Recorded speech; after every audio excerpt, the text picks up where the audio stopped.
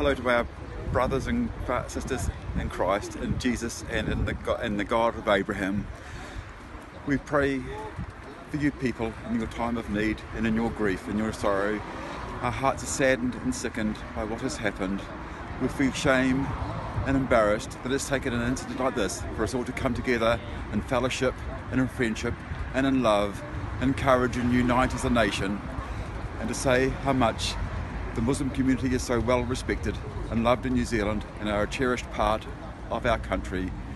You people are so welcome in our lives, and we feel privileged to have you in our lives.